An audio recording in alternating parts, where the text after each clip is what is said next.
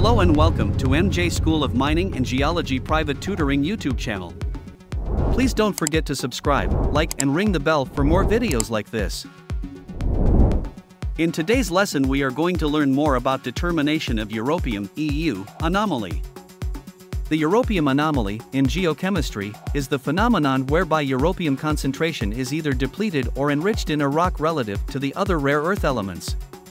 A Europium anomaly is said to be negative if europium is depleted relative to the other rare earth elements if the europium concentration ratio is then 1, and is said to be positive if europium is enriched relative to the other rare earth elements if the europium concentration ratio is greater than 1.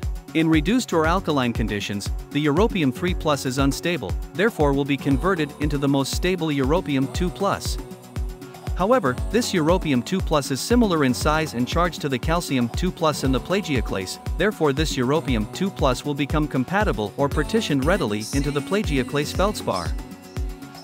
Depletion or enrichment is generally attributed to europium's tendency to be incorporated readily into plagioclase preferentially over other minerals. If a magma crystallizes plagioclase, most of the europium will be incorporated into this mineral. The rest of the magma will then relatively be depleted in europium.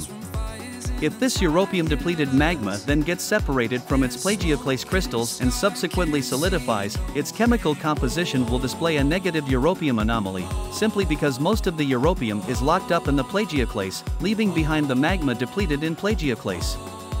Conversely, if magma accumulates plagioclase crystals before solidification, its rock composition will display a relatively positive europium anomaly.